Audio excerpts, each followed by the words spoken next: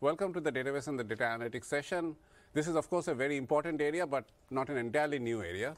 But today we have three excellent speakers, and they're going to talk about some of the very new directions that the field is taking. So one common thread among them is the intersection of this field with some of the techniques in machine learning. The first two talks that we are going to hear are going to be around leveraging some of these deep analytic techniques for some of the classical database operations and challenges. The last talk is going to focus on saying how can data analytic platforms, who are, of course, for a long time and traditionally have been used to understand what the data is, what the insights in the data is, can more easily adapt to the challenges of doing machine learning on these platforms. So with these three talks, you're going to see both dimensions of the work that's going on in the field, which is quite new. So with that, we're going to start with the first speaker, who is Andy Pavlo. Professor Andy Pavlo is in CMU, and he is the leader of the database group and the parallel database laboratory there. He's a winner of the SIGMOD 2014 Jim Gray Dissertation Award, as well as the Sloan Research Fellowship Award for 2018 and ACM SIGMOD Best Paper Award. In addition to doing excellent and innovative work in database systems, Andy is one of the most entertaining speaker, and he has promised us to kick off this session on a high note. With that, Andy, take it away. That's not, I promised you that I wouldn't get you fired. That's what I promised you. That promise is also very important. Okay. And my manager is in the audience, so I have to be particularly careful. Right, so, okay, all right. Yes. All right, thanks, Sergio. All right, so today's talk I want to talk about the research we've been doing at Carnegie Mellon in the context of how to build autonomous or self-driving database systems. So by autonomous, I mean a database that's able to configure, tune, and optimize itself automatically without any human intervention. So there's another talk I could give about the machine learning methods and algorithms we use to make this happen. Instead, this talk, I want to talk about the things you need to have when you're building your database system in order to make it amenable to being tuned by an autonomous component or planning framework. So the way to sort of think about this is, for this talk is like, these are the engineering problems we have to overcome in order to have the machine learning stuff be able to control us, right? It doesn't matter how great your machine learning algorithms are, how much training data you have. If you actually cannot expose the right interfaces or API to those planning frameworks and then take the actions that they suggest and apply them, then all of it's for nothing. So today's talk, I'm going to break it into three parts. So first, we'll talk about some background of what kind of work's been done in the context of autonomous databases for the last 40 years. And then we'll talk about more of the engineering side of things, again, how to support autonomous operation. And then what kind of database talk would I give if we didn't finish off with a rant about Oracle, right? So we'll finish up with that. So the idea of autonomous databases are almost as old as databases themselves, right? The first relational databases, when they came out in the 1970s, immediately people recognized that there was a need for these systems to be able to adapt themselves and optimize the performance of storage and indexing without having a human tell it everything. So back then, in the 1970s, this line of work was called self-adaptive systems, right? And they did things like picking indexes. It's probably the most common one. So at a high level, these early self-adaptive tools work a lot like they work today, where you have some human prepare a workload trace of previous queries that the application has executed, and then you're going to feed them into your tuning algorithm, which then is going to crunch on them, compute some kind of internal statistics about the problem you're trying to solve. So if you're trying to pick indexes, you'll figure out what columns are accessed the most often in queries. And then you use this internal total cost model to evaluate a bunch of candidate actions or candidate indexes and then weight them accordingly. And then the tool would spit out a recommendation to a human who then had to make the final decision about how and when to apply it to the database. So at a high level, again, all of these sort of self-adaptive tools work essentially the same way, right? So they handle things like index selection, data partitioning, sharding, and data placement. So just to give you an idea of how old this problem is, there's a paper in 1976 on doing self-adaptive systems for index selection. And this paper was actually written by my advisor's advisor, who's now dead, right? So this, again, people have been thinking about this for a long time. So now, the next sort of major trend or chapter in autonomous systems came along in the late 1990s and 2000s. And this has sort of entered the era of what I'll call for self-tuning database systems. All right? And again, at a high level, these tools are essentially doing the same thing. You take some workload trace, crunch on them, and then you spit out recommendations. So all the major vendors at this time had their own proprietary tools to solve these types of problems. And I'm not just saying this because we're here at Microsoft, but it's my opinion that the auto admin project by Microsoft was at the vanguard, really at the forefront of this. And there's a lot of great groundbreaking work that we're actually building on today that came out of this project. And the seminal paper would be this 2007 paper from Surjit. It sort of talks about the decades worth of work they did on this project. So the other thing we saw in the self-tuning systems around this time was the need to do knob configuration. So knob would be like a configuration parameter you could set in the system to control the runtime behavior of the database, like how much memory to use for your buffer pool. And so the reason why there was now a need for automatic tools to be able to configure these things is because the number of knobs that these systems actually supported kept increasing and things were getting more complex.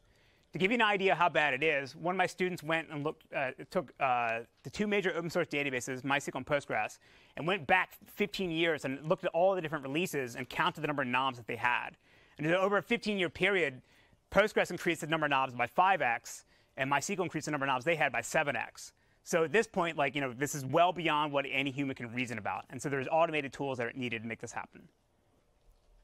So now we see in the 2010s, what I'll call what we enter the era of cloud-managed databases. And this is exactly what we just saw in this keynote, where it was not so much about how to tune individual databases, it was now at a service provider level, how to essentially do a bin packing problem, right? How to place the tenants on the various hardware that you have available in order to maximize the performance while minimizing your hardware costs. And you may need to actually migrate things over time. So this is doing autonomous databases, but at the service provider level or the operator level, where you're not actually tuning individual databases. You're just looking at thousands and thousands of tenants and trying to decide what's the best way to lay them out.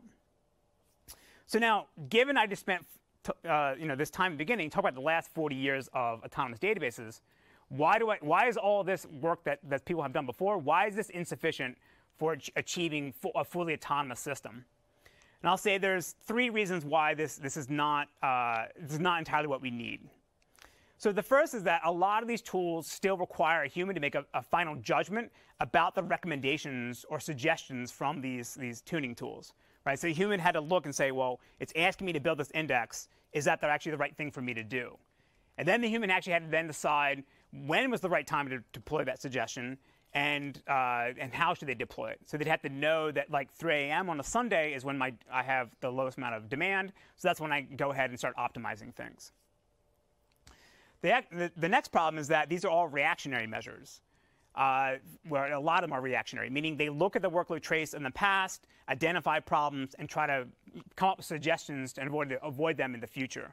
But they're not looking down the road, looking at various trends and saying, well, this is what my workload's going to look like a week from now or a month from now, and prepare the system accordingly. And this is essentially what humans are doing now, right? They do capacity planning based on what they think the workload is going to look like in the future. And the last problem is that they're not be able to transfer any of the knowledge that they learn from tuning one particular database and apply it to another database. So what that means is that, say I run my tuning tool or my single database instance, and then I come along with another application that I want to tune its database for, unless that application is has exactly the same workload on the exact same hardware, you can't reuse anything you learned from the first time you ran it. So these are the reasons why I think all the existing work is not enough in order to have a fully autonomous system. So now you may be asking, why am I so confident that it's going to be different this time? So I would say that the reason why I'm optimistic about our ability to have a fully autonomous system is essentially the same story of why machine learning is hot now, right? We have the storage capacity to actually store a lot of training data, and then we have better frameworks like Torch and TensorFlow, they're able to crunch on it. And then we have hardware accelerators like GPUs and TPUs available to us to be able to take a large amounts of this training data and derive the models that we need.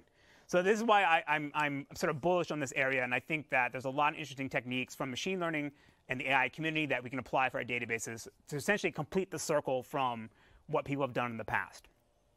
So to give you an idea what these some of these projects look like, I want to talk about two things we've been building at Carnegie Mellon for the last couple of years.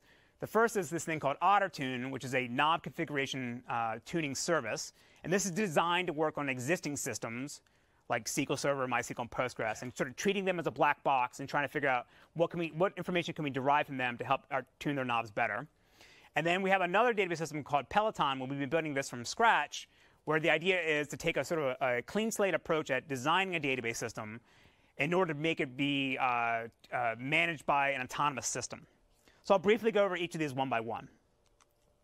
So as I said, AutoTune is a database knob tuning as a service. The idea is you come along with your database installation, you connect it to a service, you upload some metrics, we crunch on them, and then spit back a knob recommendation. And then we apply that, observe your changes, and see whether that helps. And sort of this feedback loop, you get better and better. The key difference about AutoTune than all the previous work is that we can actually reuse the information or the data we've collected from previous tuning sessions to help speed up tuning newer sessions. So that means if you come along with your application and we've never seen it before, but we collect some metrics and we look to see, oh, it actually looks very similar to this other application we've tuned in the past. Since we know how to tune that one, now we know how to tune yours. So just as a quick show what kind of performance we can get, so we did a simple experiment where we took MySQL and Postgres, we ran the TPCC benchmark on a small instance on Amazon, and we're going to compare what AutoTune can do against the default configuration you get for these systems versus some open source tuning scripts or the configuration you get from Amazon when you run an RDS. And then lastly, we're also going to compare it against a very expensive human DBAs tuning these two systems manually. So in the case of MySQL, what you see is that the AutoTune and the DBA actually perform better than all the other approaches.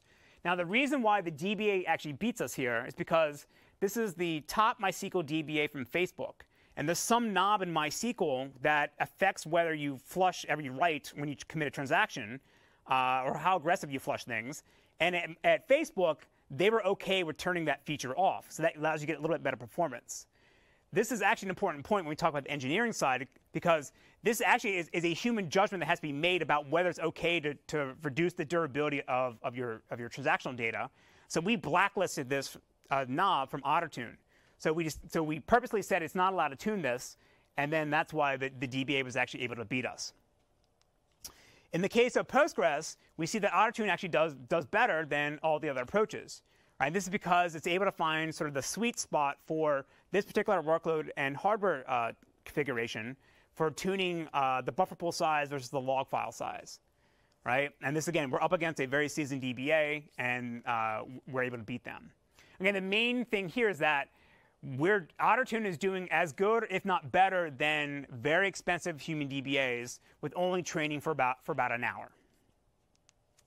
Now, the next project is Peloton, and we're pitching this as the self-driving database system, meaning that we want this thing to be entirely autonomous. So we're building this from the ground up to be entirely, to be controlled by this self-driving framework we've been building.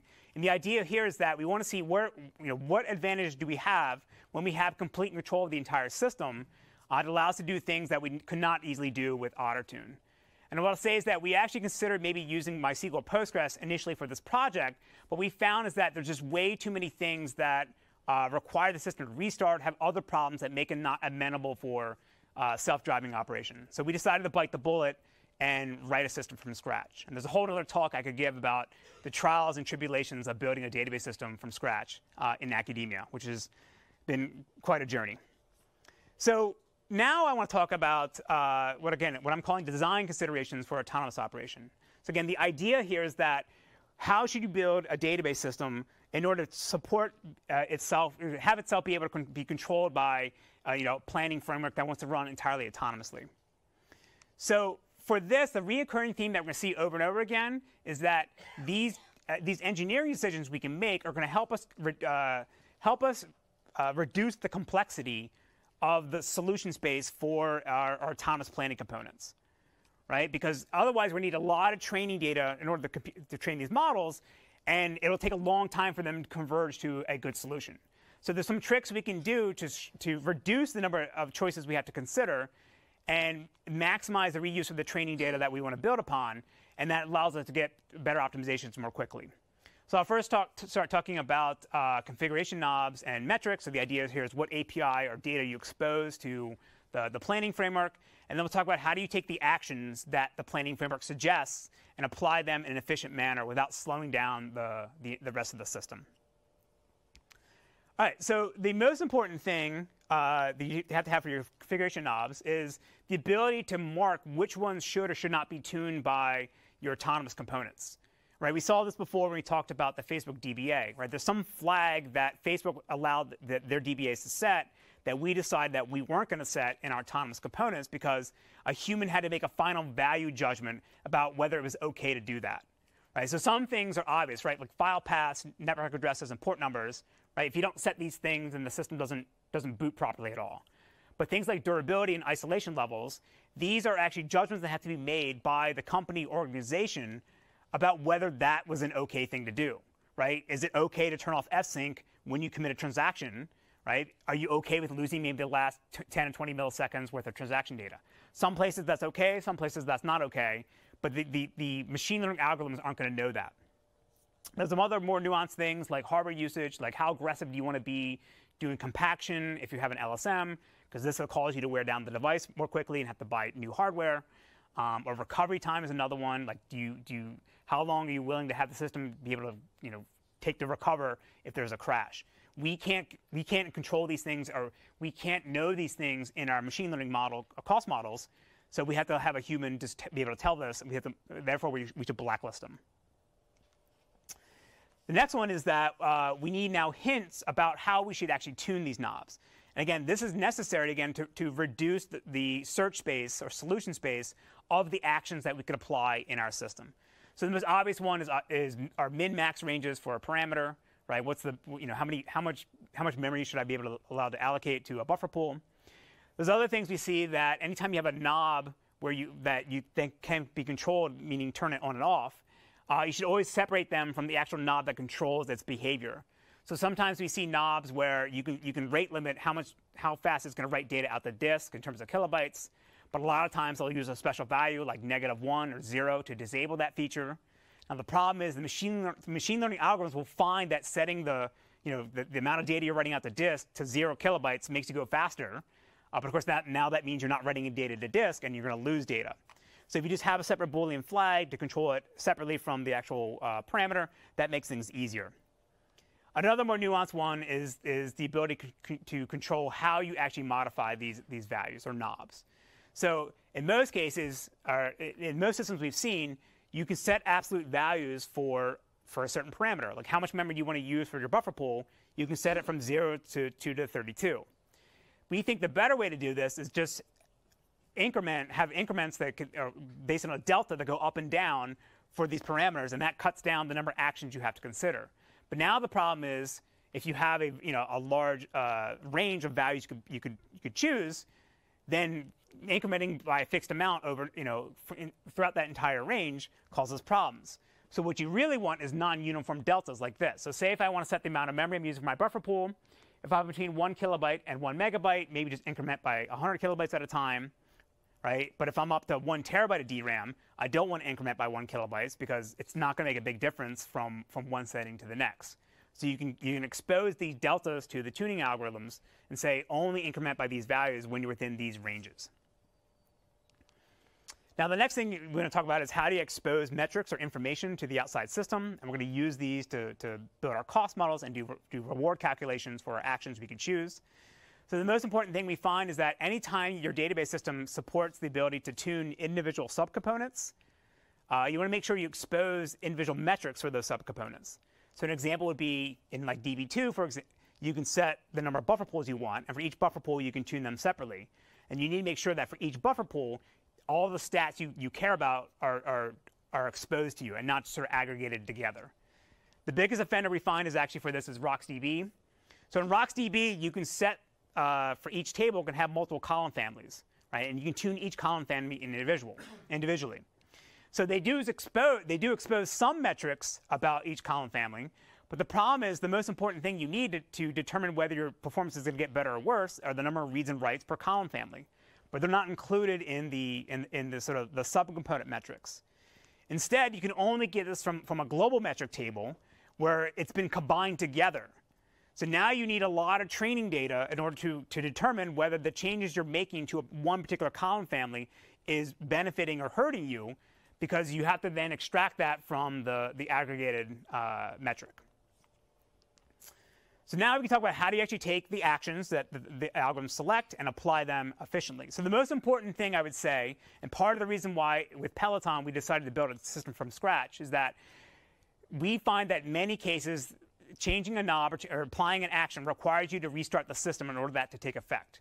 Now, the commercial systems are much better than this, than the open source guys. But even the SQL Server, Oracle, and DB2, there's enough knobs in there that require you to have to restart.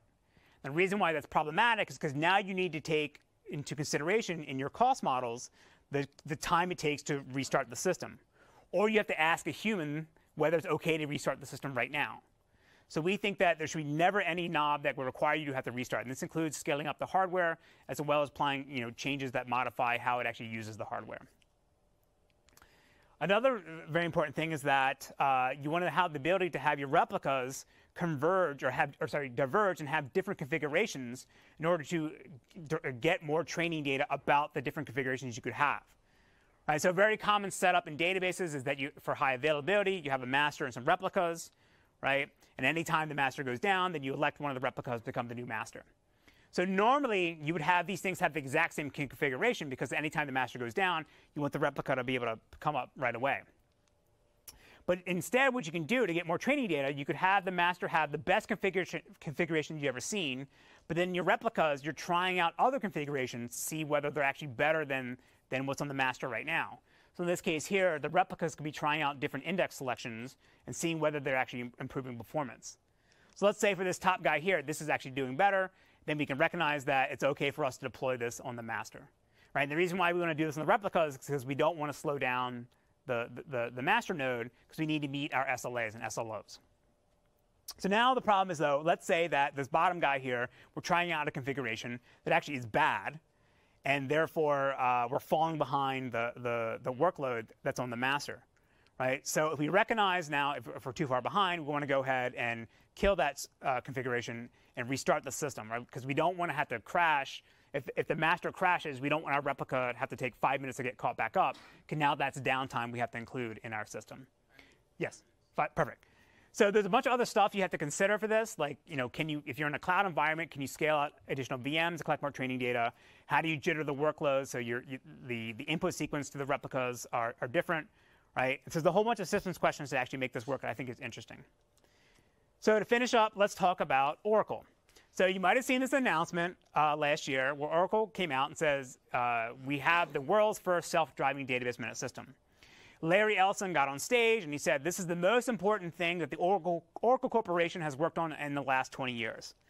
So the only thing about this announcement is that we had a paper in January, a few months before, where we talked about our self-driving database system, right? And at no point did Larry Ellison mention our work. So I decided to shoot him an email and be like, hey, look, what's up with that, right? Now, you may be thinking it's a bit puerile for a professor to email somebody and say, hey, why didn't you cite our work? But Larry Ellison and I go pretty far back. And so I thought it was OK for me to email and let him know that I was slightly displeased with this. Now, he didn't respond to this email. He never responds to any of my emails. But that's OK. We can still break it down and see what he's actually done. So their self-driving database claims that they have 4 key features. They do automatic indexing, recovery, scaling, and query tuning.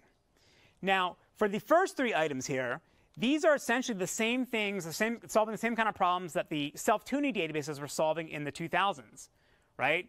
And so in talking with the Oracle developers and reading their marketing material, as far as I can tell, these are just the same tools that they've been selling before as DBAs, for the DBAs, but now just running them in a managed environment. So that means they have the same limitations or problems that I talked about before, where they're reactionary and they're not able to do knowledge transfer.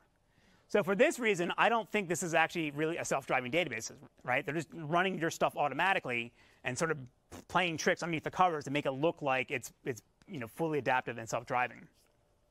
So now for the last one, automatic query tuning. If you're familiar with the work in academic literature, this is usually referred to as adaptive query processing. The idea is if you have a very expensive query, you run it through the optimizer when you first start, you generate a query plan, and if you notice over time as you're running it, it's not as good as you thought it was, then you run through the optimizer again. So this is not unique to Oracle, right? Microsoft announced last year in SQL Server 2017 that they have the same feature, But it's even older than that, right? If you go back into the early 2000s, IBM DB2 had a project called Leo, the learning optimizer, where they were essentially doing the same kind of thing. But it's even older than the IBM project. It actually goes back to the 1970s with one of the first relational databases, Ingress, where they were essentially running the query optimizer over and over again for every single tuple you would examine. And they did this not because they were trying to be sophisticated. They were doing this because they had a really primitive query optimizer. So again, in this case here, there's nothing really unique about what Oracle is claiming they can do. And I wouldn't say that this is self-driving at all. So what I will say, though, about Oracle is in talking with the developers, they are working on a newer version of this that is starting to incorporate some of the things that I'm talking about here. So to finish up, I think that autonomous databases are achievable in the next decade. I think it's a lot of engineering work, a lot of systems research, and a lot of machine learning stuff we can apply to sort of make this thing all work. And I would say for anybody that's working on a large system they want to have used, either it's in academia or in industry, anytime you add a new feature, you should not think about how is a human going to tune this. You should really be thinking about how can a machine tune this in an efficient manner. Am I exposing the right information and the right controls that are necessary to make this thing work? So with that, I'll finish up. And I don't think we have any questions, right?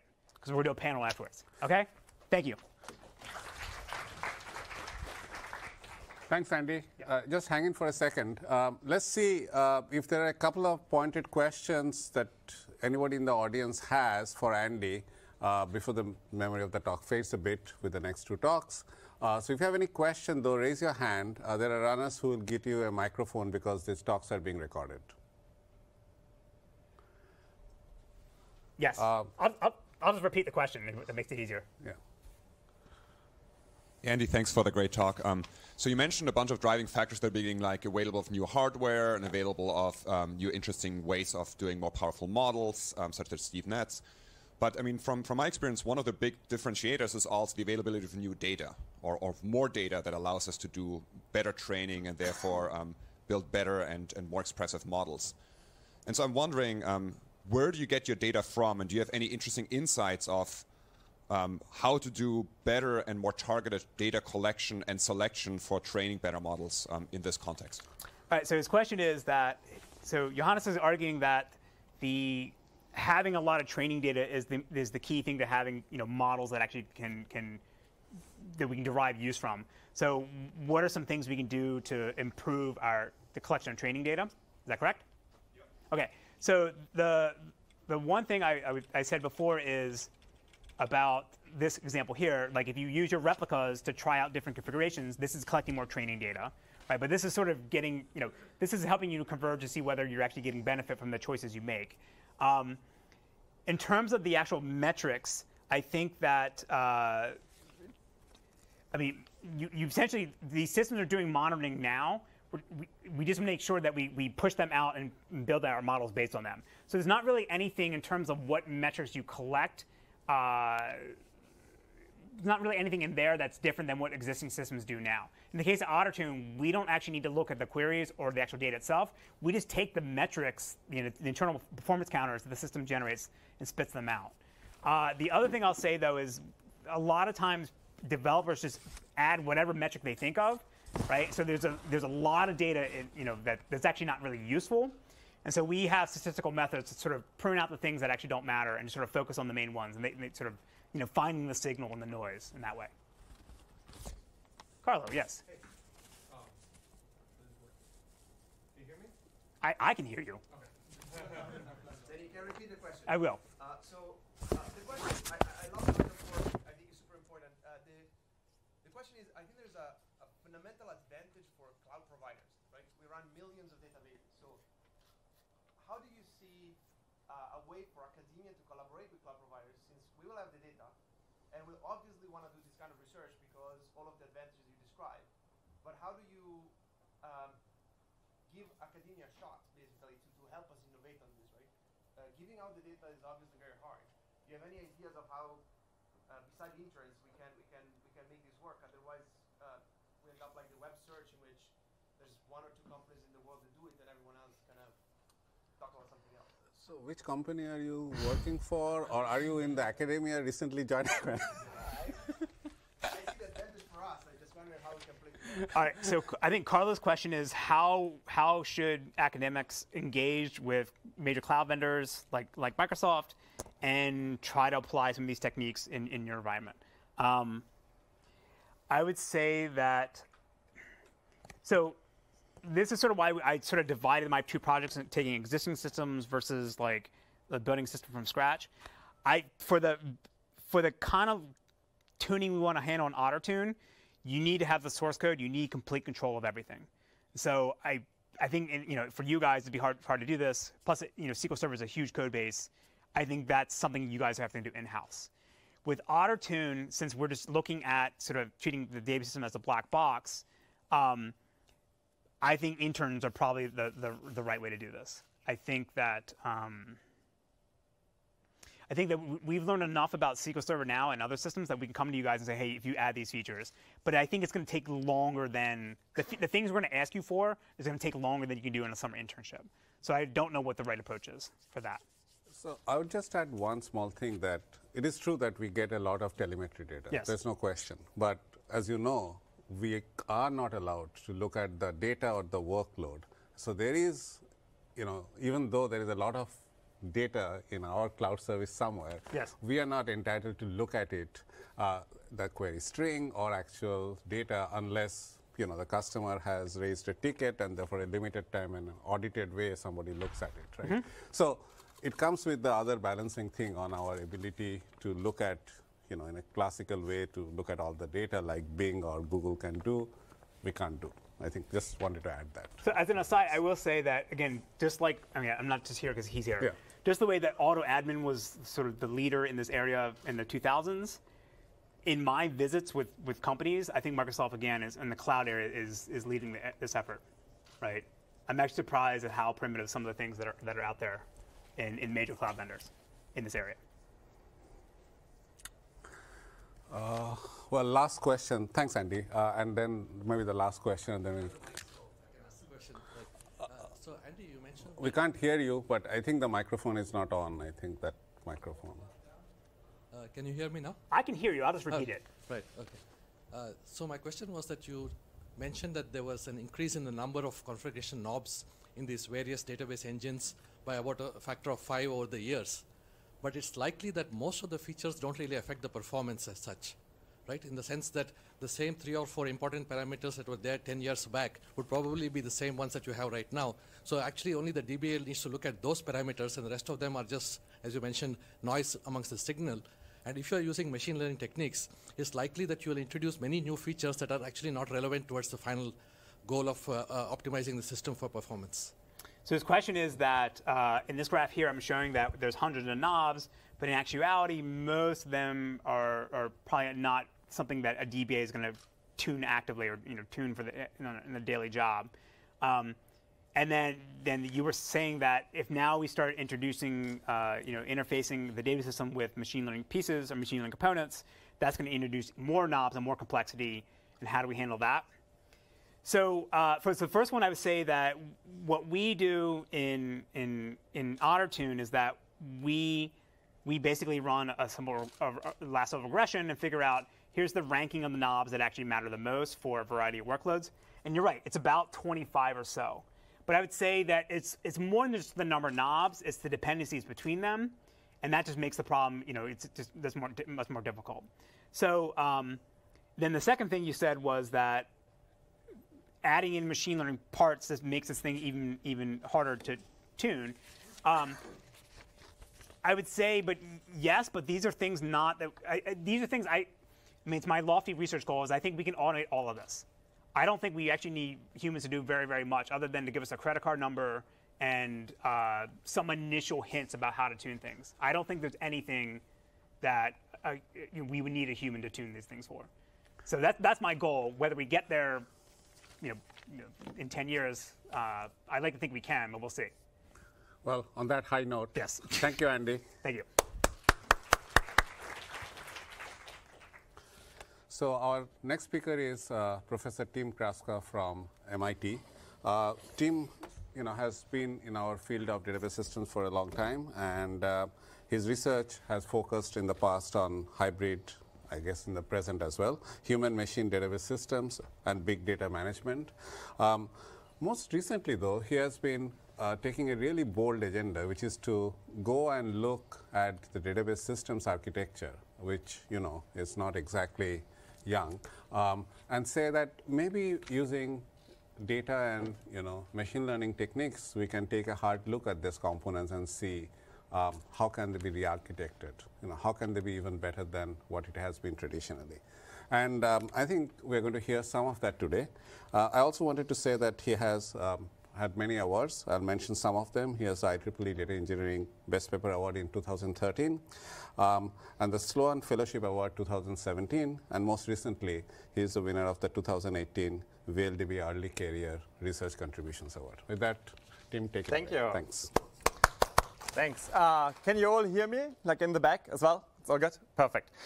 So what I'm going to talk about is actually a paper we published this year in Sigmod called like the case for learned index structures. Half of the talk, like if you have seen it maybe before, like particularly the Microsoft people, you know it already. However, I also added some new stuff we did on multidimensional indexes for the second half. So you can fall asleep for the first 10 minutes. So the work, like we published at Sigmod, it actually went like viral last year, and it all started with a tweet by Christopher Manning saying that machine learning just ate algorithms in one large bite. I just want to give you a disclaimer here up front. We by no means believe that machine learning is or has eaten the whole field of algorithms and data structures.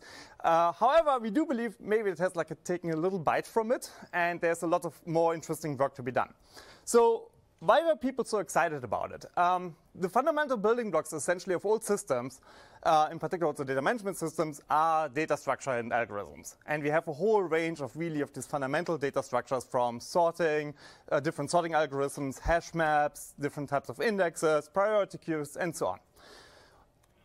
All these data structures have in common that they essentially make no assumptions about the data. So now let me give you just a very simple example.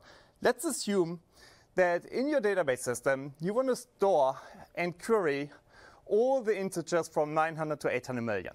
And you are interested in range queries for them. You are looking into like, okay, scanning, for example, all the integers from 100 to something and their according records. Right? So a very simple example. In this particular case, probably nobody here would actually use a B tree for it, right? Because it's just like you know that it has all the integers in that range. Instead, what you could do is have for an index structure, just like the lookup key itself as an offset. So what you do is just like look up into your data store, the lookup key minus 900, which gives you the offset, and you can immediately start reading, right? Because you know something about the data distribution. So now assume that you store all even integer numbers from 900 to 800 million, and the same trick still works, right? You take your lookup key minus 900 divided by 2, which gives you again the offset, and you can look it immediately up. So what we did here is essentially like we had a B tree before, which has like a log n lookup time, right? So you need to traverse this, and now transform it to something which is essentially O of 1. This still holds true for other data distributions as long as you know the empirical data distribution and can compactly represent it. So the key insight is that if we take this like black box of the data and now just like make it a white box by saying like, okay, if you know something about your empirical data distribution, about the data you store, you can build much, much better data structures for them, and in some cases even transform the complexity class. Now, obviously, it's not like efficient to build one system from scratch for every single use case you have. Right? This is not economical. But this is exactly where machine learning comes in, because it provides us a toolbox to learn these types of models and then take afterwards advantage of them. So here I will use B trees as the main example. And just for simplicity right now, I assume that we have an in-memory immutable B tree with no inserts and no paging. Just like for simplification, I will talk about inserts and paging later on. So if you think what a B tree actually does is, like, given a key, the B tree finds you the position inside the sorted array. Normally, we page the sorted array meaning that we put it into different pages. And then, for example, we only index the first key inside the page just for like efficiency reasons that the B tree doesn't blow entirely up. Right? So in that sense, what the B tree does, given a key, it finds me the page, and then I need to search inside the page to find the actual key. So it's already an approximate data structure, because given a key, you get the position inside the sorted array, and then you have to search inside the page size. Right? So it's a guarantee that you will find it there. In that sense, I can actually replace the B tree with a model. As long as I have a key, and the model predicts me the position where this key might be inside the sorted array, I'm good. Now the question is just like the first, okay, how do I still get the guarantee that I can still find my key inside the sorted array? Where is it? Like, so in the previous case, the page defined like the min-max error where to find the key. First of all, it's actually surprisingly simple. So let's assume I have a monotonically increasing model. What that means is just like I can run every key through the model and then look on how far it is off and simply remember the maximum over and under prediction, which gives me a strong error bound. In the end, it turns out that we don't even need that, because given that the whole thing is sorted anyway, I get a prediction, and then I can do something like exponential search to find actually the key right in place wherever it is without needing to search everything. So I can get a bound, and then like with the bound, I would do binary search. If I don't have the bound, I could do something like exponential search. So it turns out like what we're actually doing here is the index is like modeling the CDF of the data. So given a key, it finds me the position inside the sorted array, which is nothing else than trying to estimate the probability mass of every key which is equal or less than the key I'm looking up, times the numbers of keys I have in total, which gives me the position inside the sorted array. This insight is interesting because this allows us to take advantage of this like whole literature out there on how like CDFs can be modeled. Even more interesting is that a B tree itself can also be seen as a model already. It's a form of a regression tree, and it's just like a special form of it, which has like a special structure, but it's also a model. Right? So there's nothing that even what we do right now you can actually see as models. I'm just saying you can use other things as well. So what does it mean? And that makes potentially some people here very, very happy. That is, database people were actually the very first to do large-scale machine learning. Right? Because we were the first to do like large B trees, which is nothing else when I just showed you then building a model. So what might be the potential of using like other models than the normal regression trees or B trees? And there are a whole bunch of them. First of all, they might lead to smaller indexes. If we, for example, in the case before, if we know we have all the integers, I can build a much more compact representation of it. The only thing I need is like the offset, maybe an intercept and a slope, and I'm done. Right? So it's much more space efficient. I might get faster lookups.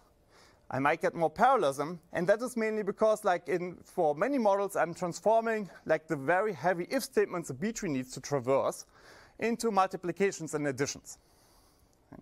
I might be able to take advantage of hardware accelerators. And we heard in the morning already that there's like a lot of excitement going on in building FPGAs, especially for machine learning. So now by transforming them, I might have the advantage to actually leverage them also for database systems. And there are also a chance of like having cheaper inserts. I will talk about that later. So we tried that out very early on, like after having this like observation in TensorFlow. So we built like a TensorFlow model, 2-layer, fully connected, 32 widths, ReLU activated. We trained it over 200 million web server log records. We wanted to index the timestamp. And essentially, like the goal of the index was give me a timestamp, give me the position inside the sorted array. So a cache optimized B tree for this task roughly takes 250 nanoseconds. Any guesses how long TensorFlow takes? The first attempt, 80,000. So we successfully made it like almost 3 orders of magnitude, a little bit more slower. Right? So not very successful. The reason for them are very manifold. Like first of all, TensorFlow is designed for very large models, not for these like tiny things which are supposed to run in the range of nanoseconds. The search doesn't take advantage that we actually get pretty close by the prediction, but like often our min and max error is very, very large. Whereas like most of the time we actually close by. So if you binary search, this throws you off. And then like B trees are very, very cache efficient. So if you have a large model, you lose that as well. Plus like they are great for overfitting. And in this case, overfitting, as long as you only have lookups and no inserts, is actually a good thing. Because as more you overfit, you better look up your data you have. Here I'm only addressing the last two because I need them later on to explain how our multidimensional indexes work. So to overcome the problem that we have like a very efficient way to overfit to something, we came up with this structure which we call the recursive model index. What you can best think of it just like as an expert model where one model, the top one, picks another model which is an expert for a certain range of the data. Right, so we have one model at the top which takes a key, makes a prediction. Based on the prediction, you pick another model which knows that area better, which might pick another model. Right? So the nice thing about that is it can be very, very efficiently implemented. Right, so let's assume I have a top model, F0. I have a models on stage 2, which is an array of models. Right? So what I'm actually doing is just like I execute the first model, which gives me an index position into the array of models of the second stage, which I then execute, which gives me the final position if I have a two-stage model. If I now, for everything, don't use neural nets, but let's assume just like linear regression, the whole lookup, as you can see here down here, takes me 2 multiplies, 2 additions, and 1 array lookup. This is the execution of the index. That's it. There's like some code necessary for boundary checks, but it turns out you can also avoid that. Right? You just need to change the learning a little bit so that the boundary checks are never necessary. Furthermore, you can, in some cases, even replace some of the models using normal B trees. Right? So if you say, like, OK, in a certain area, the normal linear model or neural net or whatever you are using, everything is fair game, doesn't work very well. So just replace that piece of it using a normal B tree, and you get like the normal guarantees for it. The nice thing of doing that is the worst case performance is in the end is the one of just like the B tree, because in the worst case it degrades to a B tree. We started out with that. It turns out like at most of our data sets right now, we never use that anymore because the complexity of mixing different models normally doesn't pay off. It's easier to just use more models. So does it have to be neural nets? The answer is clearly no. You can use whatever fits. And this is essentially also what we are doing right now. We normally use very simple linear models, sometimes multivariate models. In particular cases where more complex data is required, sometimes neural nets, but very simple ones. The neural nets, actually, the most complicated things are the activation function because they're often very expensive to execute on the CPU. So does it work? What we did here is just like we compared a cache-optimized and read-optimized B tree, tuned it to get the best lookup performance, and compared it to our learned indexes. And what you see is just like overall we get like up to a factor of 2 faster and save like up to 1 order or even more in main memory. We also compared it against other state-of-the-art index structures, for example, fast, lookup tables, fixed-size B trees with interpolation search. And here it plugs the alternatives in regard to lookup time versus size. And the left lower corner is where you want to be. And you can see that like the learned indexes is like a dominant solution. So what about like our assumption I did in the beginning about inserts and paging? First of all, inserts might not be such a big problem in the end. So let's assume that your inserts follow roughly the data distribution what you have learned. In that sense, you don't need to rebalance the model. Right? You don't need to change it. You can just reuse the model and make space wherever you want to insert something. This is particularly easy to see if you have mostly like inserts. So let's assume you have timestamps for IoT devices. The timestamps normally increase. They might increase with the same patterns what you have observed in the past. So the model simply generalizes. Whereas a B tree, you have to rebalance all the time. Of course, the big question becomes if it doesn't follow exactly the data distribution, how do you still rebalance? But there's something like robust machine learning which takes care of that. So there are like new approaches there. The second question is like paging. Often what we have is just like we want to page the data, particularly if it's on disk. Here, one simple solution is actually that you use the model itself to determine the pages. So normally a B tree takes what goes into a page, right? Like if you have an index organized table, the index tells you what you should put on the page. You can do the same thing here. And then you get around most of the problems you would have otherwise with paging.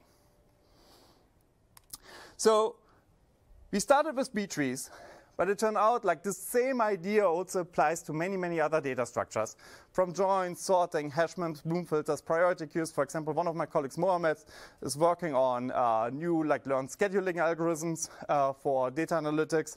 There's work on cache policies by Google. We are looking into query optimization, what we can do there. There's a whole range where you can apply very similar ideas. Most of the time, it's all about learning the CDF of your data and taking advantage of that. So here, I just want to mention something else, which is multidimensional indexes. So our big hope when we started that actually was not to get like more efficient index structures for a single dimension. Our hope was always like, okay, in the moment we would go multidimensional, we assumed we would see the bigger benefits there. Because what machine learning in general, or like most of the models are really, really good at, it's just like capturing all the complex relationships data has, right?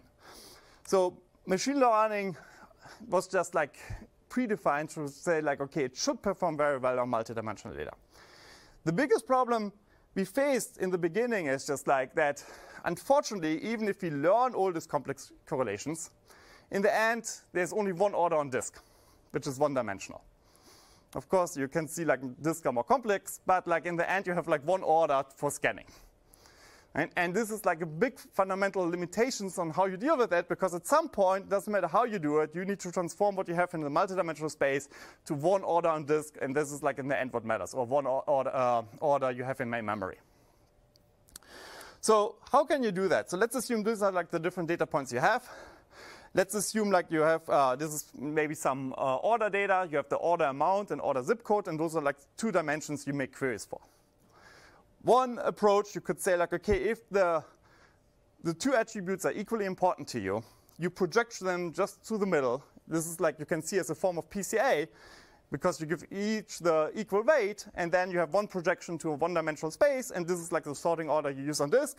And you can immediately see in some cases this is like fine, in others this will not work very well, right? For example, if you know that most of the queries you do are for the order amount, and not for the order zip code, the best thing you can actually do is you order all your data in regarding the order amount, and disregard the zip code for that. If you mostly look up for zip codes, you would do the opposite, right? You order everything for zip code, but you ignore the order amount, right? So there's a trade-off on how you actually serialize the data and how you lay it out. So the interesting thing is we found that you can actually even mix them. For example, you can say like, okay, I project down to zip code, then I build like larger blocks. And now within a block, maybe I want to use a different projection, in this case order amount. So I first split up into zip codes, and then I project down to order amount. So I have like every block is now ordered within regarding to the order amount, right? And again, I can trade them off on how they depend, and what's best highly depends on your workload. Right? So if you never touch the zip code, you should probably not order for them, because it doesn't provide you any benefit. And this led to our like final design right now. What we have for multidimensional indexes is we start out with the data points we have. We have a first model which is called a projector, which based on the workload projects it into an order we have later on disk. What we do there is like exactly the trick I showed you before. We allow columns on how we split it down to disk in these like blocks. So we start with a root node, which figures out the general direction of the data depending on like on what queries are most common. Then it projects everything to this dimension, and then we repeat the process and make projections for all the different blocks separately again. Often they are orthogonal to each other just because on how the data is laid out. So we get like, for example, these projections down here, which you can see now like within every block we have actually a different order of them, and we have like models of models again to define or find like some like point in that space later on the disk. Right? Also interesting, this can be recursed, so you can make it as deep as you want. And this model itself here is the same data structure as what I showed you before for RMI. This is like, again, this like expert model on the top, which picks another expert, which organizes this differently. This, if you have only linear models, can be executed again for 2-stitch models and 2 multiplies, 2 additions, and 1 array lookup. So it's extremely fast. However, if we have the projector, it still doesn't give us now like where to find something in a dense array, because like still there might be space in between. So what we do in order to get the dense array is nothing else than what we had before. It's just like build a locator, again using an RMI model. Right, so like this is like essentially we have everything in a one-dimensional space, and now we build like the same B-tree model what we had before over it. So this is pretty new, but some very, very initial like performance number shows it's like pretty promising. So for 1 million data points right now, we get like roughly 200 nanosecond lookups for point queries. This is like a speed up of like 2 to 10x over the R trees, depending on how you configure it, while you have like an order of magnitude space savings. Of course, there's like more to come. We need more workloads, and this is like essentially this lookup here is without considering the workload itself yet, because we haven't done that even. So it just assumes everything is uniformly likely, which is actually the worst case scenario for us. Also interesting to notice, this data structure, in contrast to an R tree, doesn't increase with the numbers of dimensions you have. Instead, it should increase with the rank of the data. So if you have, like for example, at the same attribute again, just a full duplicate, it wouldn't make any change to our layout or the model complexity. So for future work, there's much more to be done. We are heavily looking into sorting and joining. So essentially what we want to figure out is just like, can we not improve every single component of a database system using models? And how would that look like if you put in the end everything together? Right? The core insight is that if you have a model, an efficient model about your data distribution, how would you actually build your data structure algorithm with that? You have an oracle, which tells you, okay, the probability mass given for a key in your data set. Probably with this oracle, you would design many of the algorithms and data structures you have in a very, very different way. The other thing is just like it's all about continuous functions. So if you compare that now, for example, to order-preserving hashing, perfect hashing, local sensitive hashing, all the different variants you have, like normally they don't take advantage of like the fact that you can, with continuous functions, much, much better approximate the rough position. So it's like a form of interpolation search, but often done with regression, or you can like model more complex shapes. If you do that, you have like data structures which learn automatically, adapt to the data you have, and they're potentially run on TPUs or GPUs or FPGAs, whatever is your preferred machine learning platform. And in some cases, can even lower the complexity class for storage as well as lookup time. For example, we saw that in the case of the data array lookup, and I can also show you similar things for the multidimensional cases now as well. However, just a warning ahead, this is not an almighty solution, right? There are, of course, like data sets where still a traditional B-tree might be better. There's like a lot to be done. But it's like, I think, a very exciting direction. I'm also very happy to announce that we are like starting DCell for data systems for AI Lab at MIT, and that Microsoft is like one of our major sponsors for it. It involves like half systems people, half ML people from both sides. And the key questions we are investigating is like how we can use machine learning for systems or build systems for machine learning. With that, I think I'm more or less in time. I'd like to conclude. So what I showed you is like a new approach for indexing. I think it's a framework to rethink many existing data structures and algorithms. Under certain conditions, it might change the complexity class for a particular instance of the data. That's always important to say. And the idea might have implications within and outside database systems. Thank you.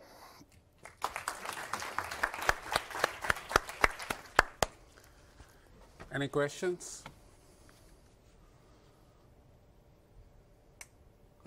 There's a question. Peter has a question. Just they'll get you a microphone. I can also repeat it. It's fine.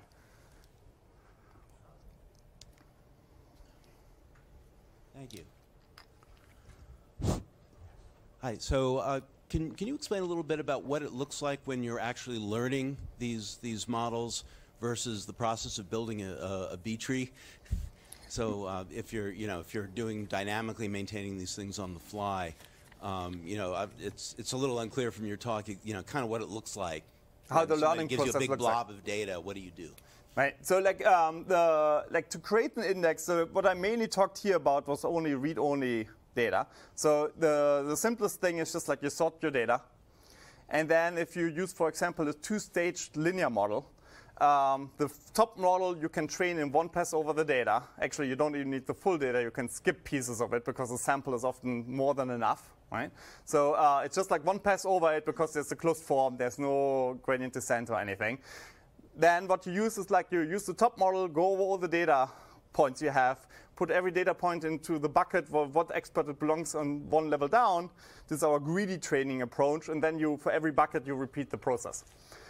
So like you go over the data as many stages you have. Right? So if you have two-stage models, you have 2 passes over the data. If you have a 3-stage model, 3 passes over the data, and so on. It goes extremely fast. I mean, like a B tree, you can build in 1 pass over the data if everything is sorted, but like it's, like the first one you can work on a sample.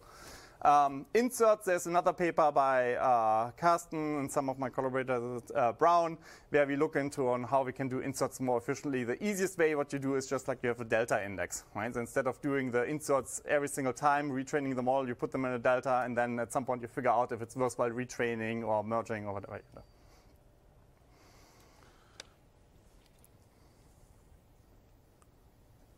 Okay, there's a question back there, Jayant. And then there is, Jen has a question. Yeah. Tim, you were mentioning that you would like to know the CDFs of the single column distributions in advance. And isn't that already given to you by the histograms that most database systems already maintain for these columns? So I didn't see you talking about the interaction between histograms and the machine learning process. Right. So histograms are in the end still very coarse-grained. So the question is just like, okay, if you would create a histogram with the granularity we need for actually looking the data up, then it's a question, okay, how do you browse the histogram itself? And if you solve that problem, actually what you get is a B tree. And so I can show that you can transform one into the other because you need like the lookup structures over it. So histograms themselves don't help you that much. There's something like lookup tables, which is like the thing in between, but like I had numbers for them. They also don't help you that much. The interesting thing is now, let's assume I built my better model for it, like let's say the RMI model 2-stage for the index. I can use the same model as my histogram. Right? So instead of having histogram, which I cannot use as an index, I can use as my index as a histogram, and the performance penalty is almost not existing. Even better, I can use the same histograms also to plug them into my query optimizer. I can do sorting with them. Essentially, if I have one CDF model, I can use the same model in many, many different places of my database system, from joining, sorting, indexing, query optimization, and other things. The key challenge, though, there is it's very simple for one dimension. It's a little bit harder for multiple dimensions. Yeah. So then there's just like conditional probabilities and so on, what you do there. So does it work? Yeah, so back to Peter's question. How about other issues such as locking, logging, compression, and serialization? Logging, locking, compression, and serialization. OK, let me start with compression because it's the best story. So let's assume that your index, given a key, gives you the position where to find that key. Let's assume my model is in a way built that I can ask the reverse question. Given a position, tell me what key is most likely there. If my model would be perfect, I don't need my keys anymore. It compresses my data, essentially. Right? Because given a position, I know which key I expect there. Why should I store the keys anymore? If the model is not perfect, what I can do is like I delta compress against the expected key at that position. So again, the model becomes my compression technique. So that's compression. Locking, it's like there's a big question about on how you actually make like B trees just like serializable and everything with everything else. Arias is just like the paper everybody hates and still everybody uses. But it's just like it's in this way, like because you deal with the inserts in a different way in an approximate fashion anyway, my assumption is that like many of this complexity of locking is not actually needed. I think Microsoft is heavily looking into that, I heard. So they are very, very excited about that. Logging is like transaction processing, and logging is still something you will need because you want still serializability guarantees and be everything consistent. So I doubt that machine learning, at least I cannot think of an easy way right now to improve that. Well, with that, Tim, thanks very much for an exciting talk. So Thanks.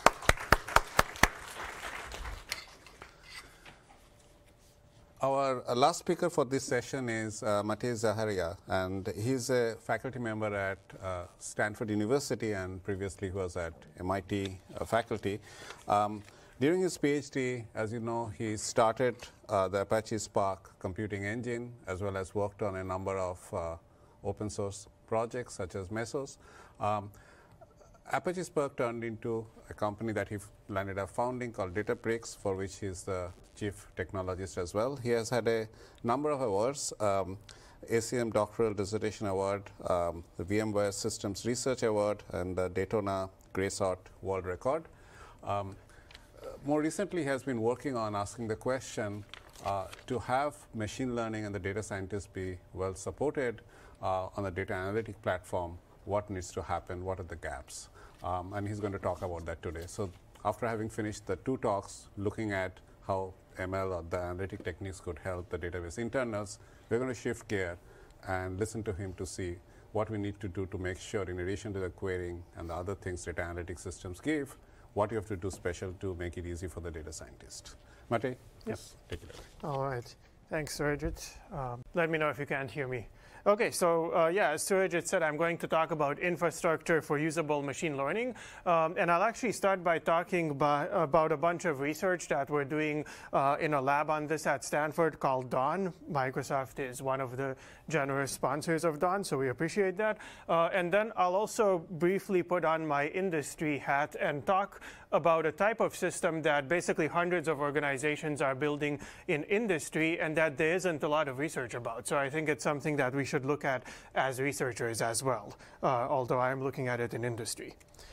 So it's really the golden age of machine learning. There are incredible advances in image recognition, natural language planning, yada, yada, yada. It's a great story, and they're starting to have society scale impact. Everyone's heard that. But if you look at it a little bit more carefully, this statement comes with a caveat. So it's the golden age of machine learning for the best funded, best trained engineering teams. If you are a company, with tens of thousands of engineers, it's awesome. You're happy you can do it. But it's still very difficult for anyone else to actually use machine learning and have any kind of real-world impact. So building machine learning products is still very difficult and very expensive. All the major successes, the things that actually make it into products that make a difference, things like Siri or Alexa or Autopilot, require hundreds to thousands of engineers just working on them continuously to build and maintain those systems. And the interesting thing, if you look at it, is what are those engineers doing? Are they all sitting around a whiteboard, doing integrals and like drawing neural networks and stuff? They're actually not doing that. They're not really doing, the stuff you learn in a machine learning class. Most of the stuff they're doing that's really expensive is data preparation, quality assurance, debugging, and productionization. So that's what is really needed to feed these systems, and it's not modeling. And so just a domain expert, in a specific area can't easily build machine learning products. So if you look at it from a research perspective, it's actually a really interesting thing to look at, because it means that the problems that people have in production, any, say, enterprise user you talk with, you ask, hey, are you using machine learning? What's hard? The problems that they face are not the problems that machine learning researchers primarily work on. Those researchers work on settings where you already have a data set, you already have a target metric that everyone agrees is the right one to optimize, and you don't even care about productionizing the model, you just care about like coming up with a training method. And that is not what anyone actually using this stuff for real has to do. So it's this really big mismatch where, as a systems or data management researcher, you can go in and have an impact. We're not the only ones to say this. Another example of a paper that says this is actually this one from Google, where they talk about what's involved in building these systems, and they say only a fraction of the real-world ML systems are the ML code. All this other stuff around it is what takes a lot of time, is expensive, and is hard to do. So in the Stanford Dawn project, it's a project with 3 other PIs, Peter Bayless, Chris Ray, Kunle, and myself. We're looking at specifically this problem, all this stuff needed around the machine learning algorithms to build production applications to enable domain experts to build them. And we want to make it easy to build them without the PhD in machine learning, but also importantly, without being an expert in systems and data management and hardware to get all that other infrastructure around it to work. So in this talk, I'm going to talk about a few pieces of what we're building in Dawn just to give you examples. I won't have time to go into a lot of detail, but just what are these problems, at the outside of traditional machine learning. And then I'll also talk, as I said, about some stuff happening in industry in this space. So first thing I'll talk about, so Dawn, we're building this software stack that spans all these phases from data acquisition to production. And the first thing I'll talk about to give you a sense of what these problems can look like is actually one of Chris Ray's projects called Snorkel, which is at the data acquisition phase. And this is about acquiring or using training data.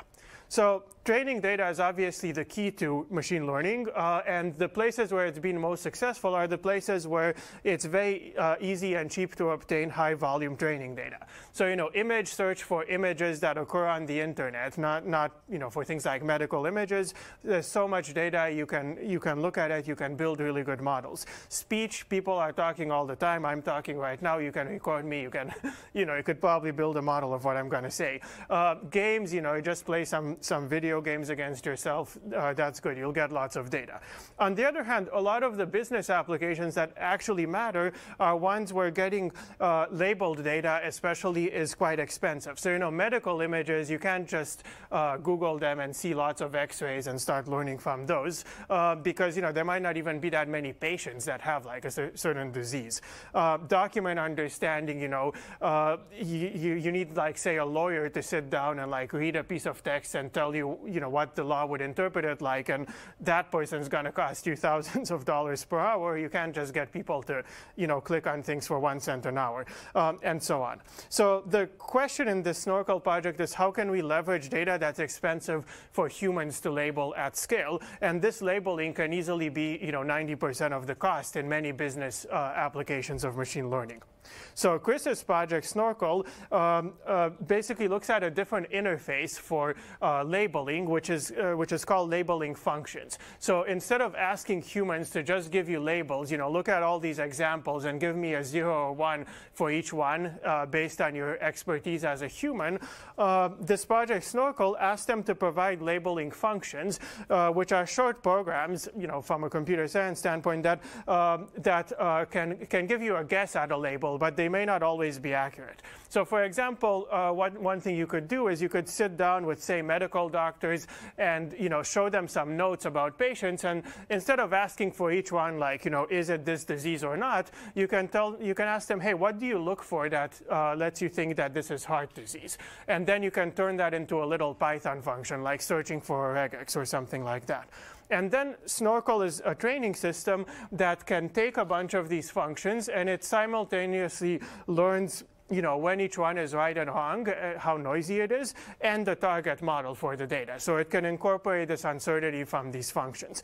But the benefit of this interface is just by sitting down and coding a bunch of these functions after you interview a domain expert, you can then apply them to millions of unlabeled examples and documents. So for example, Chris's group sat down with researchers in the medical school at Stanford who are doing these projects to automatically understand documents or case notes or things like that. And in just 4 hours of writing stuff with them, they would match basically months or years of hand labeling these poor grad students in these fields fields, like part of their PhD is sitting down for 2 years to label documents, to build an automatic system for understanding them. So that's kind of the impact. Obviously saves a lot of time and money. And across a variety of data sets, Snorkel can match basically systems that have been trained on labeled data just by using a bunch of these functions and millions of examples that were not labeled by humans at all before.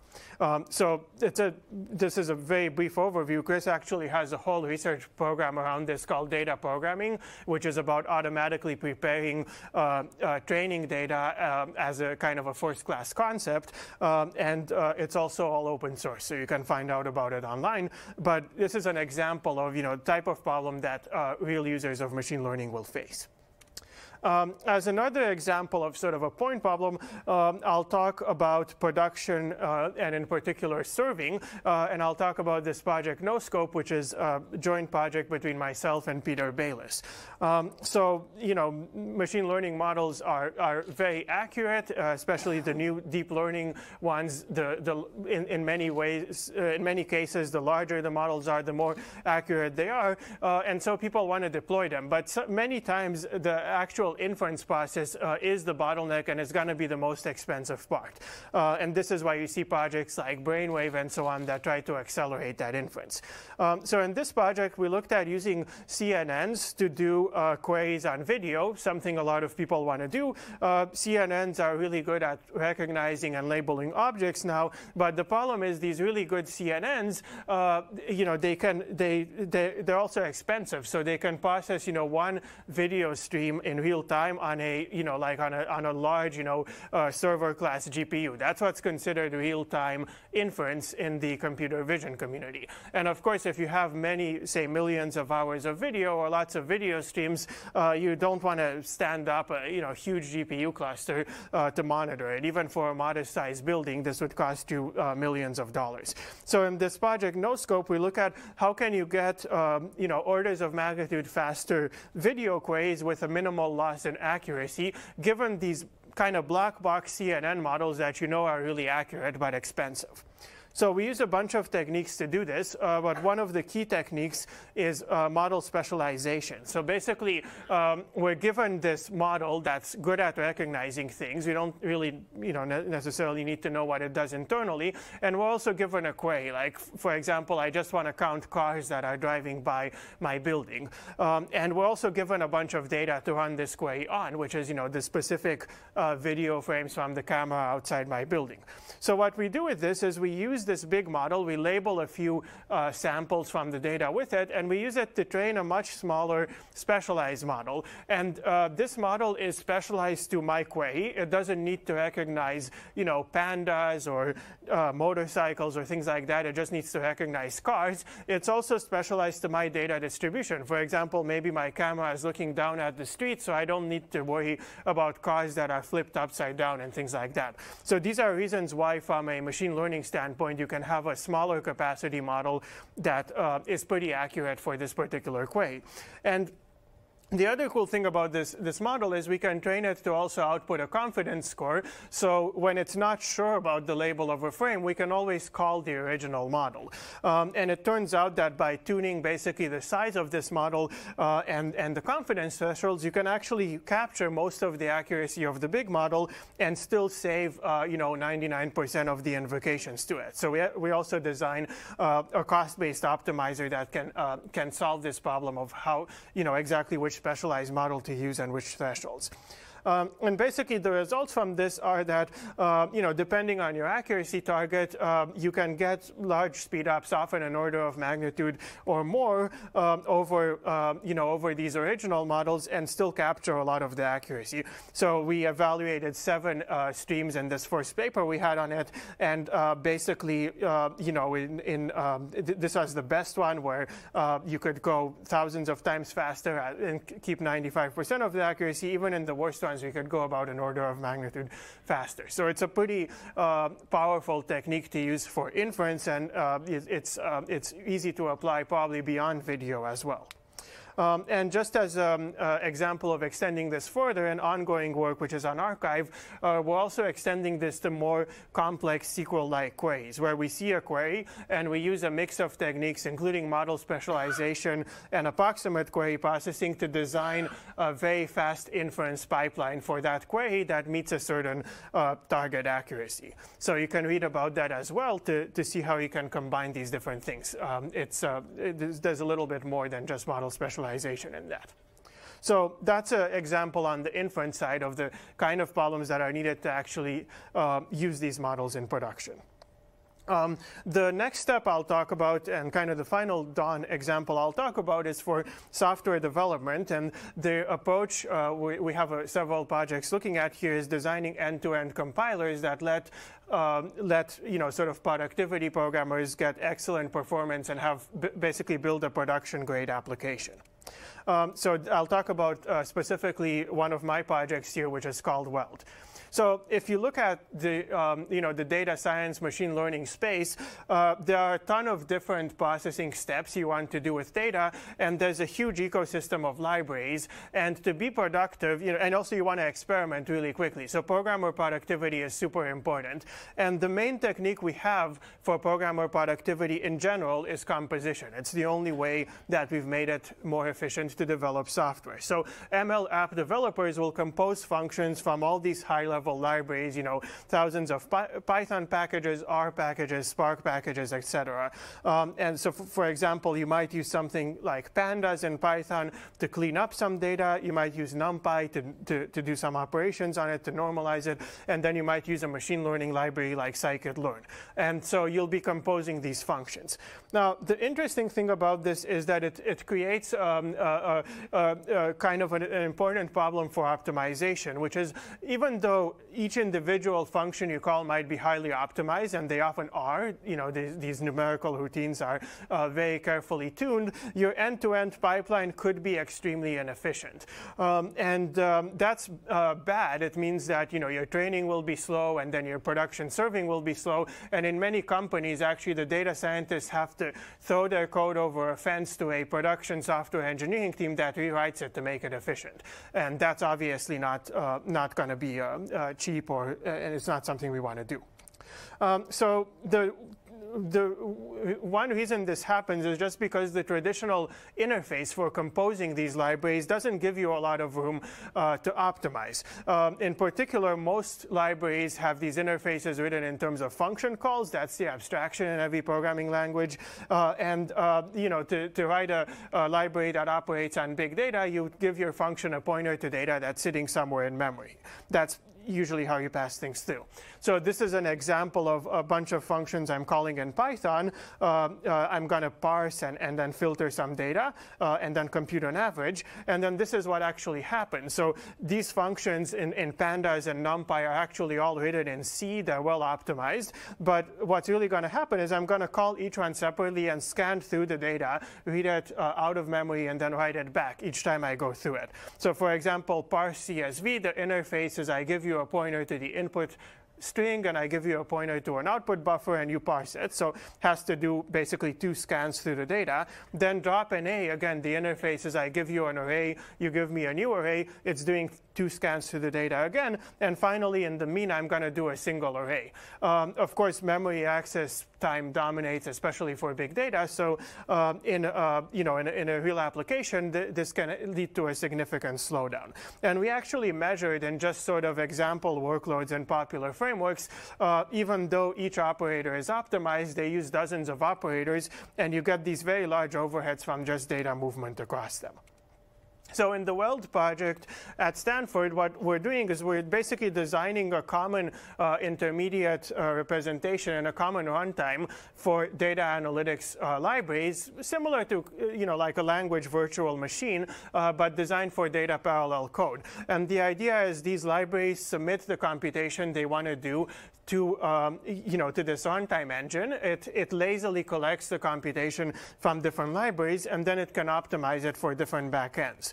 And this can lead to significant speedups as well. So this is an example of a pandas and NumPy pipeline. It's combining operators that are all written in C. But if you turn on weld, you get around a 10x speedup on one thread.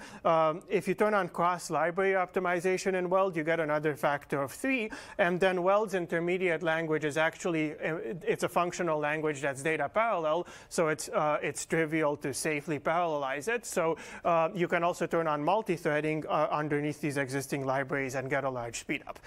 We have a few papers on the system and also on how we optimize underneath it for real workloads.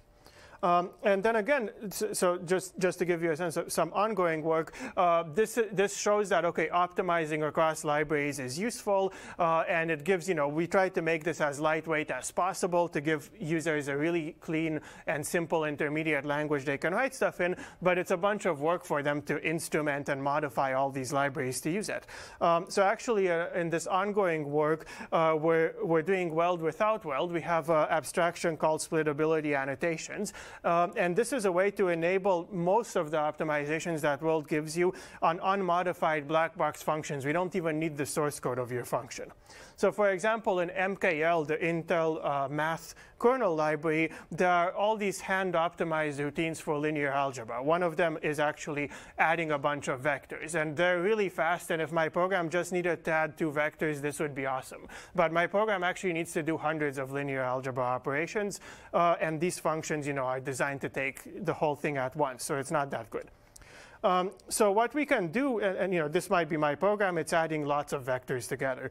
What we can do with splittability annotations is we add an annotation to each function that says how we can split up the data to call the function on little chunks of it. This is very similar to vectorized sort of execution in databases with like little batches. It's just adding that annotation to say how we can split this up. In this case, it means these are arrays that we're adding element-wise, so you can split them any way you want into little chunks as long as the chunks have the same shape across them. So we have this type system here for that can express more complicated ways of splitting.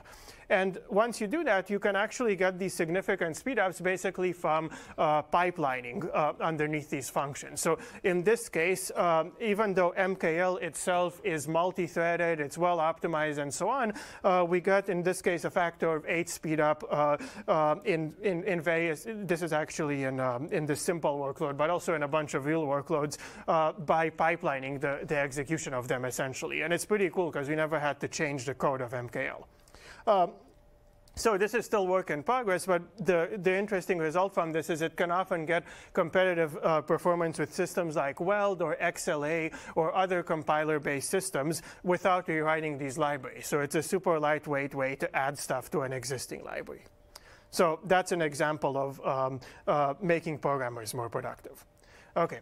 And then the final bit I'll talk about now, putting on my industry hat for a bit, is this new type of system for machine learning at industrial scale, which is machine learning platforms. And what's really interesting about this is basically I think hundreds of companies are building these platforms. It's a real need. There are actually engineering teams building these things, but there's not a lot of research about it, and I think it's an important system to know about if you want to look at research in this field. There's also a lot of unknowns and ways to innovate here. So basically the question here is if you believe machine learning will be a key part of future projects, what should be the software development process for it? So we see this in a lot of the companies that I talk with, for example, at Databricks as well as at Stanford. They said, okay, we had 1 or 2 projects that were successful with machine learning, but they took a lot of time and they were expensive to do. How can I have hundreds of teams in my company using machine learning? How can I make it not just a one-off like sort of experiment, but something that every team can reliably use? And today, unfortunately, just machine learning out of the box is the development for it is very ad hoc. So there are a few problems that make this difficult. So one problem is just tracking experiments. So when you do machine learning, you're going to be running many variations of your code. I'm sure in the previous 2 talks, there were many versions of the models that didn't work, and then finally you saw the one that did work. And today, there's no first-class support for this in the systems you do. In software development in general, you have a linear set of commits. You never have like hundreds of branches that you need to track and compare with each other. So every data scientist has their own way of managing experiments. It's really important to reproduce results, and it's also very difficult because you have dependencies on data sets, on code, on parameters all over the place. And again, there's no automatic way to capture them. And it's also difficult to share and manage models. Actually, for some companies, just tracking which model is deployed, where did it come from, is a non-trivial problem because there could be thousands of models. So we need sort of the equivalent of software development platforms. If you think of something like building a web application or a mobile application, there's so much infrastructure around testing, IDEs, load balancers, quality assurance that is just there out of the box. You don't need to worry about it. But again, machine learning is different because of the wide range of parameters and experiments. So many companies are actually building a new class of system to do this that I'm just going to name ML platforms because that's what they named them. Some of the more prominent examples that people wrote blog posts about are at the large web companies, so Facebook FP Learner, Uber Michelangelo, Google TFX. But there are also many of these at smaller companies. And also, even when I talk to individual machine learning grad students or researchers, they say, oh, yeah, I have like a Python library that tries to record experiments for me. That's what they're doing.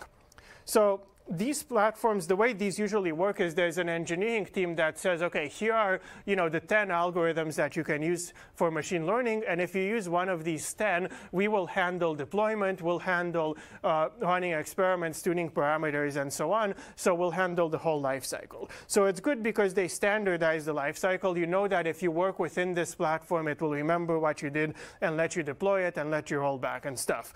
But just having everyone build their own is also disadvantageous. First of all, they each limited to whatever frameworks or algorithms that company decided to support, and engineers have to add a new one. And second, they're also tied to this internal infrastructure, so you can't really share these things across companies. So one of the projects that I'm working on at Databricks is actually an open source, open interface machine learning platform that we launched back in June this year. It's called MLflow. And I'll just give you a sense of what it can do. But you can read about this and the other ones online, just to give you a sense of the problems. So one of the things that it does is, so by open interface, I mean that it's designed to work with whatever infrastructure you have and whatever algorithm, as opposed to like here are 10 algorithms that we support. So one of the things it does is it lets you package reproducible projects. So basically, you can declare what dependencies, what environment your machine learning code needs in order to run, and you can also declare parameters that other people from outside can use to call it without having to know the details. And then in your code, you use these parameters and you do your work. So that means you can package your project and run it again and get the same result later. Second component it has is experiment tracking. So in your code, you basically use this REST API to log information like, here are my parameters, here are my metrics, here's the model I built. There's also a way of representing a model. And then MLflow basically builds a giant database of all the experiments that have been run for a specific goal. And you can go back and rerun a specific one or compare them or pull out the models and do something with them. And then the third part is handled is deployment, which is, once I've got a model, it actually represents models as basically a function, very similar to a serverless function. And we can then deploy the same model to many different inference tools, such as batch and streaming inference. So it's basically it's a pretty simple kind of workflow system, but it's also something that has a bunch of interesting data management and systems challenges. How exactly should I represent projects and dependencies? How should I represent the experiments? How should I query them? I can imagine queries like I had 1,000 different versions of a model, and I have a new data point, and I want to know which one does best on them. So there are a lot of interesting problems to look at within this space. And if you want to read about this or the other ones, I think it's an interesting thing to look at because, again, people are actually building these. Like hundreds of companies have independently decided that they need to build a platform, but I don't really see, when I look at a database class or something like that, I don't actually see anyone talking about this class of system. And there's probably a lot that can be done to make these things better. So many open questions left in designing these platforms. Okay. So that was kind of my brief foray into what's happening in industry. So basically, to conclude, the limiting factors of machine learning adoption are the development and productionization tools for many users, many real users, especially the ones with really high impact business use cases. And they're not the training algorithms. And I think this is a really great opportunity for researchers, including data management researchers, because a lot of it is a data problem, and they're very unexplored. You can follow the research we're doing on Dawn in our blog, and I'm also happy to chat with anyone about problems in this space. Thanks. So, of course, we are running late, but let's ask if you have any questions for Matej. Let's take a few. Hi. Yep. Thank you for the talk. I love everything. Yeah. I have lots of questions, but in the ML platform side of things, right? I think especially as we start applying this to optimize systems, becomes particularly problematic, right? Because all of a sudden SQL Server stopped running correctly because why did it? Yes. Something somewhere happened, and now I think that beyond what you're describing, there seems to be missing sort of the equivalent of a software engineering practice, right? For software engineering, we have like find bugs and code reviews and all sorts of practices that kind of protect us from the worst mistake and socialize our understanding of what the system is supposed to do. Do you have any ideas besides tracking the experiments, like? Yeah, that's a great question. Yeah, that's an awesome question, and I think it is missing, and people are trying to come up with best practices. So just as an example, so some of the things you want to enable with MLflow is to tell people, hey, if you follow this process, like write your code in a project, submit it this way, pull out the model this way, you'll get the following benefits. So here are some examples of things I've seen. So one thing I've seen at one large company is they actually have leaderboards for common tasks. So, let's say you're building a better language model or a better image classifier. There's a single leaderboard in the organization where you can see what how others have done over time. You can submit yours and you can compare it. And that's a way that, many people can work on a problem and you can kind of see how it's doing. There's a lot of interesting stuff with testing. Is my model doing worse than, like, say, a naive linear model? Is my data drifting in some way? Are my predictions drifting? Is the distribution of the features I see in production different? For example, a common thing is actually you have a bug where, like, you didn't load one of your features into training, or it didn't get transformed the same way. So that's another practice. The other one that is actually hard to talk about, but is actually even defining the metric you want to change and making it easy to swap metrics. So that's one of the things that we want to do in MLflow is if you trained a bunch of models already and now you want to change the evaluation metric, how can we easily let you switch that and basically add a column to that table and compare them on the new metric? Yeah. Other questions? So I think, we kind of don't have the time that we have set for the panel, but this is related to Carlos' question, and I would ask both you, Andy, and team to comment on it if you have any thoughts on it. This is really the software engineering question, but sometimes, like, for example, the kind of work Andy and team are pursuing, there's always this, like, old-fashioned database assistance people, the fear that something will go wrong in a robustness sense, that, it's kind of an average case is great, but suddenly we are going to be exposed to a variance. And this is possible for any system, but typically in a distributed system or a database system, there are guardrails that you know that you'll trip that fuse, and we basically say, okay, you know, things are not going well, right? Yeah. Of course, you don't want to trip the fuse all the time and have some discipline around it, but is this manageable in the world that we are sort of entering?